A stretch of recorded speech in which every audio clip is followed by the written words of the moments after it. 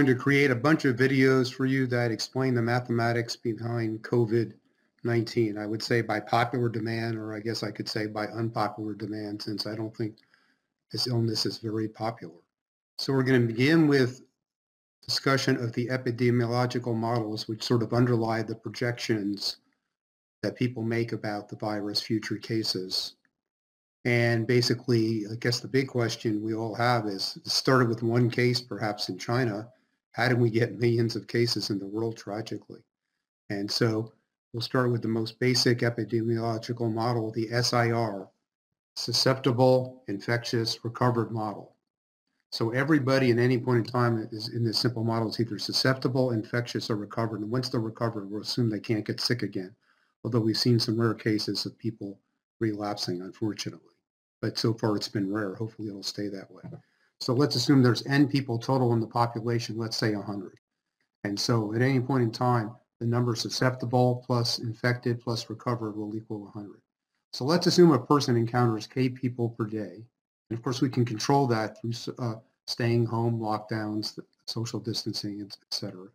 Okay, so a fraction S over N basically on a given day are susceptible, because that takes the number susceptible divided by the total number. And let's assume a fraction pi of all encounters between susceptible and infected people cause new cases. So we'll see in a moment that beta equal pi times k is the disease and transmission rate. Okay, so beta is defined as pi times k here. So we've defined pi and we've defined k. So how many new cases would you expect per day? Just assume there's one infected person. Okay, we'll multiply by the I in a minute. So that one infected person will see K people a day. A fraction of those will be infected, S over N. Susceptible, S over N. And then a fraction of those contacts will result in a new infection, because a fraction pi of these encounters result in infection. So that's how many new infections you'd expect per day. Now, how do people recover? Let's assume the average time somebody stays infected is 1 over gamma. So a fraction gamma recover each day. And we'll assume basically 1 over gamma is 14. So gamma is going to be 1/14 over here when we plug in the model. Now, how would you find beta? Well, this gets to R0, which I'm sure you've heard of. So we let R0 be beta over gamma, okay, basically. And basically, we sort of know by looking at early data from China and the Diamond Princess cruise ship, where there were no mitigation measures in place, that R0 without any controls is between 2 and 3. Well, then we can figure out, if we know R0, we can figure out beta, okay, is R0, beta would equal R0 times gamma. And as you probably know, R0 is the average number of people a sick person will infect. Now, we can control R0 through social distancing, wearing masks, things like that, lockdowns, whatever. Okay, so R0 is a moving target, basically. So that, and this is under the assumption that basically nobody has the virus, that this S basically is equal to N. So this term is equal to 1 here, that's S over N. So we let R0 be the average number of people a sick person will infect. If R0 is less than 1, we'll see the disease dies out. If R0 is greater than 1, the disease will spread. Spelled spreads. That's a new word. Okay, and we'll get to the spreadsheet in a minute, but you may have heard of herd immunity, I guess, coming from cattle. Let F be the fraction that are susceptible. So an average infected person affects R0 people, and that's assuming that basically everybody's susceptible. But if a fraction F is susceptible, they would infect R0 times F. So if that becomes less than 1, the disease would die out. So for example, if R0 is 3, we need F less than 1/3.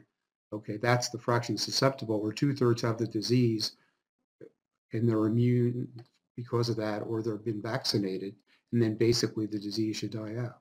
Now again, we can control R0, and that's been the key to what we've been hearing from the government and the scientists. Mass and social distancing can reduce R0 to less than 1. Okay, so now let's look at basically a spreadsheet that models this SIR model, and then we'll improve it to the SEIR model, where people can be exposed before they're infectious. And that's what's so dangerous about this disease that makes it spread, because asymptomatic people can spread it. Usually with the flu, I think for 1 day you can spread it before your symptoms become obvious. But with COVID, we're really not sure. Okay, so I named ranges here. So you can select this range. You can go formulas create from selection. So this is N. And then, of course, this is gamma. This is R0. And this is beta. Now, how did I get beta? See, beta is R0 times gamma. Okay. So if I put R0 in there, I can compute the beta. So basically, these are inputs.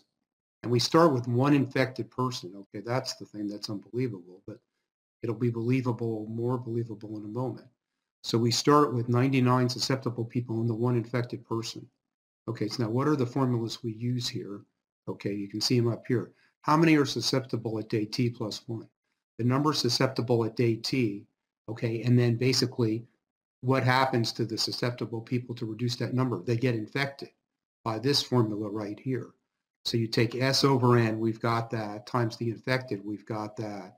Okay, and then you take beta, which is the pi times k. I almost said beta in there. Okay, so that would be the number susceptible day t plus 1.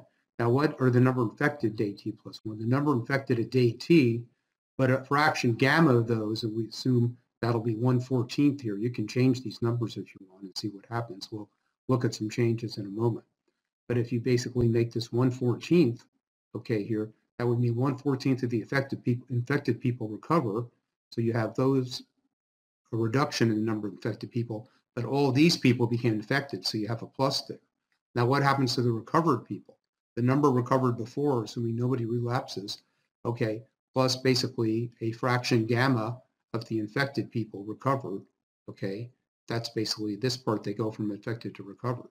So we put these formulas in here, and then for new cases, what do? So new cases would be the number of susceptible here minus the number of susceptible here. So that's the decrease in the susceptible because they became infected. Okay, so this stuff keeps plunging on, and now again, this is where we've got it, it's going to blow up because R0 is greater than 1. So we start with one person sick, and then we get here, basically, that basically recovered. We're assuming nobody dies here, so almost everybody got it.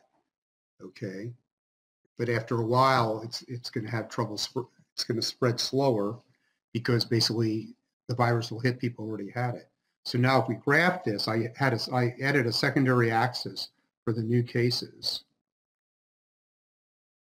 Okay, and then I just selected this range, and then I did scatter smooth plot with markers. So you can see this right here. So you do right-click chart type, change chart type. You can see I did scatter with smooth lines and markers, and then there's a secondary axis, okay, for the new cases because it's on a different scale. Okay, so the new cases are going to be the orange here. So it looks big, but it really isn't. But this is what we look at, like every day, how many new cases. And you've seen this curve probably 1,000 times in the since March of 2020. See, basically, it goes up, and when it starts going up, it's going to go up for a while until we reduce R0. Then it's going to drop. Okay, and we've seen that in the US. It dropped in, I guess, June or so.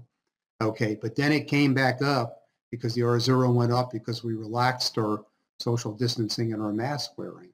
Okay, and then basically we've had 3 peaks, I think. I mean, we had one in obviously March and April, we had or May, then we have one in, depending on the state, July or August, and now I'm making this video in October, and it looks like we're hitting another peak. Although each successive peak is seeming to be, this peak is seeming to be lower than the August peak, which is good news. So basically, that's our first model. So now I changed R0 to 3 in the next worksheet, which you have available to you, I hope. And so basically, we can see that basically the new cases hit 3 a day instead of 1.5 a day. The peak here was 1.4 per day. And if R0 is 0.8, okay, I should have said R0.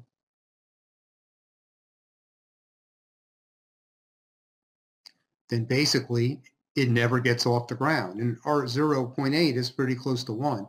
Now with 0.95, what would happen? Okay, it still doesn't really get off the ground. Okay, so let's go back to the 0.8.